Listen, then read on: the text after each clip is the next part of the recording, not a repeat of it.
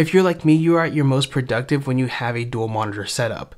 For me, when I'm on the go and I have my MacBook, it can really slow me down when I just have that one screen.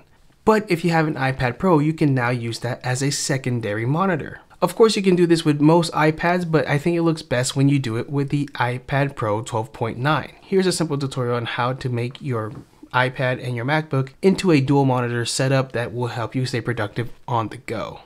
So let's talk tech. The first thing you want to make sure you do is make sure that your iPad and your MacBook are up to its most latest software update. Once that's all situated and everything's up to date, go to the Apple logo at the top left corner of the screen and go to System Settings. And once that shows up, you will see Displays somewhere on the sidebar there. And from there, you'll see your MacBook as the built-in display, but you might already see your iPad as well. If you don't, just click on this little plus button right here, and you should see your iPads that are available and near your MacBook right now.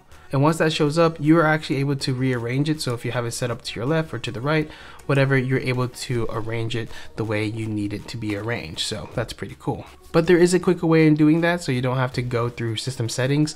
Just go to the top right corner. You will see the control center, which is those little toggles that you can switch on and off. You'll see your Wi-Fi, your Bluetooth, but on the right side, you'll see screen mirroring. You click on that, you'll see the iPads near you, near your MacBook, that you're able to use as a monitor.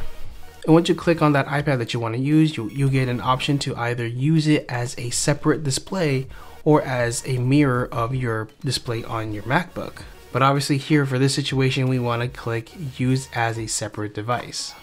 And there you go, as simple as that, you're able to use your iPad Pro and your MacBook together as a productivity dual monitor system on the go. The cool thing, if you don't want to use it as a dual monitor and you just want to control your iPad with your current mouse and key, you could really just do that. If you have your iPad next to your MacBook, you can simply just spill over and you'll see a little sidebar on your iPad, kind of as if the cursor is trying to push through this barrier. And it works.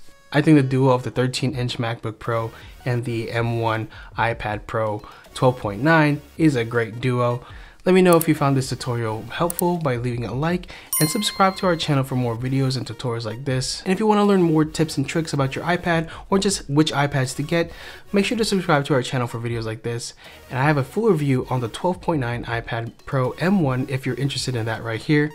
Otherwise, we'll see you in the next one. Peace.